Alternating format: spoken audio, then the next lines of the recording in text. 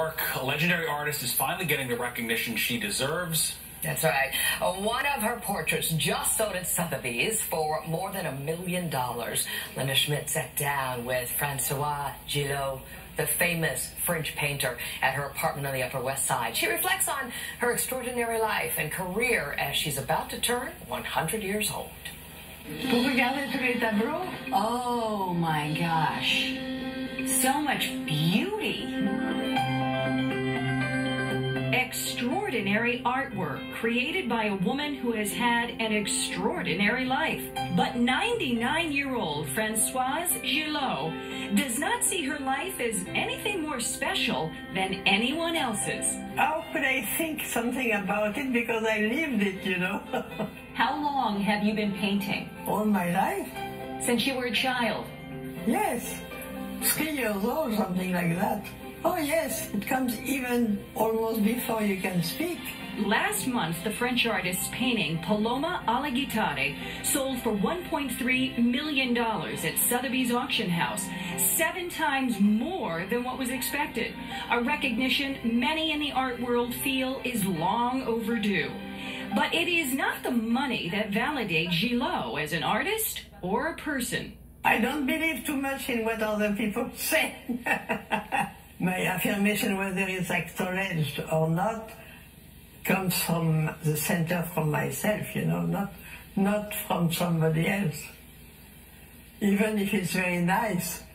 This was Sotheby's first sale devoted to just women artists. In the art world, men still reign supreme when it comes to the dollar value of their artwork.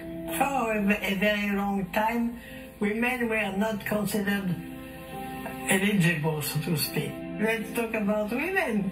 The painting is her daughter Paloma, one of 2 children she had with famed artist Pablo Picasso.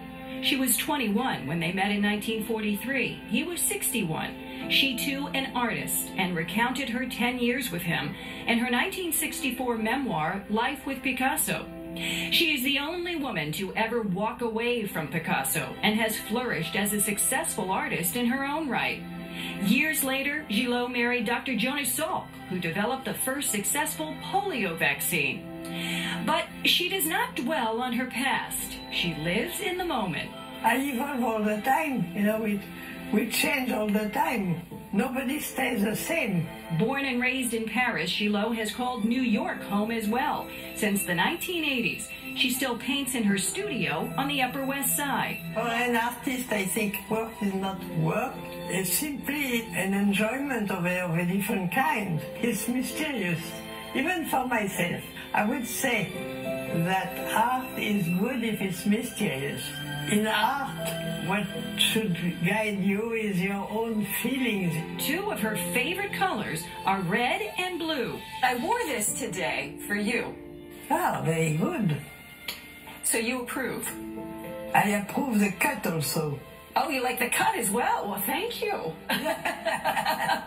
Galot will turn 100 years old in November and hopes to keep learning and discovering something new every day.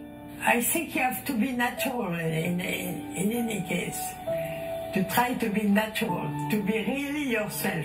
That's the most difficult work. You should try to be yourself. That's a very important thing, you know, whatever it is. On the Upper West Side, Linda Schmidt, Fox 5 News.